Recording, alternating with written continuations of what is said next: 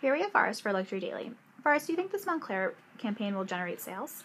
I think that this Moncler campaign isn't necessarily meant to generate sales so much as it is to raise brand awareness and position the brand by partnering with an adventurer who's going to explore the South Pole alone for a couple months. That's something that you don't hear about very often, and Moncler is aligning itself with that kind of adventure.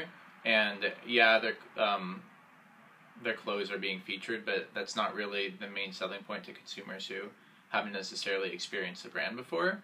So I think this is just sort of the first step of Moncler reaching a new group of consumers, showing what they stand for, sort of subtly showing what the products are, and then hoping that you chain a few of these together and then you'll end up with some sales in the long run.